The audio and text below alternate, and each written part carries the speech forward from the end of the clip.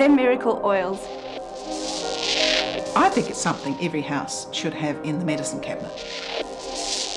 It works. It works.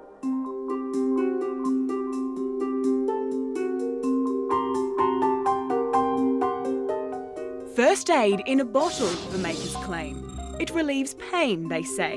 It's natural, it's safe, with no known side effects. And it's made right here in Australia. I was a pathology paramedic and I got interested in aromatherapy by doing a course, and to me it just made absolute sense. I couldn't believe that we weren't using aromatherapy and essential oils in hospital. Cheryl Watt is the creator.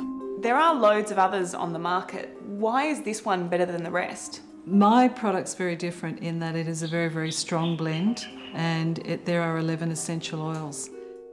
Listed with the Therapeutic Goods Association as a medicine, Cheryl says it can be used for a variety of conditions. It's something that you can use for cuts and scratches, minor burns, any swelling, for headaches, for arthritis, for pain. Does it work? The research that I've done with the essential oils has actually shown that they actually do work.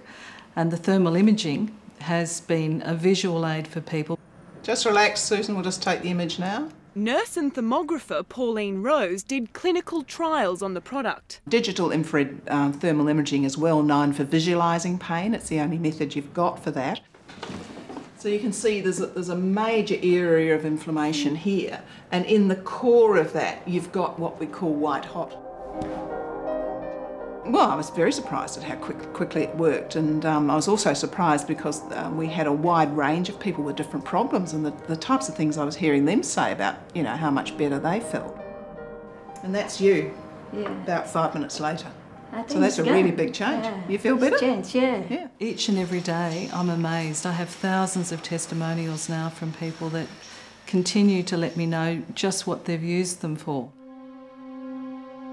These are shocking pictures. Yes, they're quite traumatic actually. I was trapped in the car for over an hour. It was just horrific. Esther Steele considers herself lucky to have survived this car accident. Cut from the wreckage, she was flown to hospital. What injuries did you end up with? I ended up with a broken pelvis in 2 places.